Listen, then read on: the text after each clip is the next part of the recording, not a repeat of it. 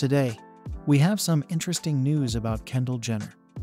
She recently opened up on her dreams of being a mom by 27, which makes many women who wanted to be mothers at a certain age relate with her. Let's get into the specifics.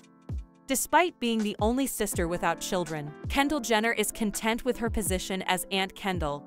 The 28-year-old supermodel discussed how she is the only sister not to be a parent or to live close to their 68-year-old mother, Kris Jenner, in a recent interview with Vogue.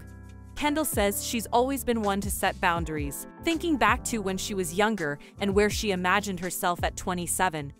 Even as a kid, I always have been. There are days when I look at what they have and think, that's really special. I do like being a bit removed, but one day I'll make my way, probably. She continued, when I was younger, I used to say that by 27 I'd love to have kids. Now I'm past that and I feel like I'm still so young. I'm enjoying my kidless freedom. To commemorate the birth of her horse, Kendall got together with her sister Khloe Kardashian, her son Tatum, mom Kris, and her boyfriend, Corey Gamble, on a November episode of The Kardashians. The mother questioned the supermodel if she could ever picture herself becoming a mother after talking about how she had a dream about Kendall being a mother. Kendall answered right away, "Of course. 3 max. I'm cool with 2 though. I just want my kid to for sure have a sibling, I know that." Kris stated that she would love to see Kendall have a baby in her confessional. She would make an amazing mother.